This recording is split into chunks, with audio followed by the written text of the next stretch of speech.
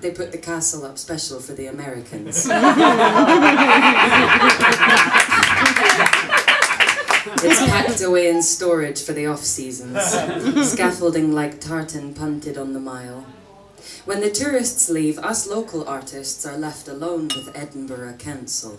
The smiling faces on 5-star flyers trodden into September's puddles.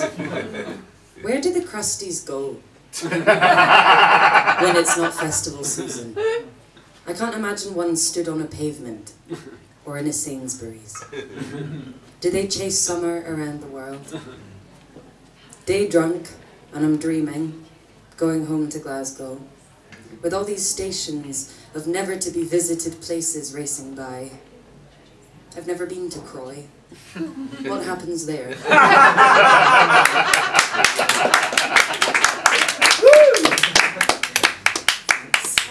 Not much, probably.